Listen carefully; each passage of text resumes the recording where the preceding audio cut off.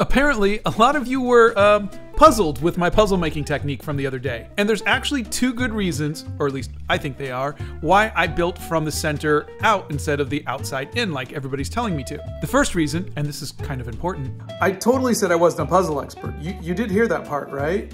And two, this is the border of my painting. Notice something about it?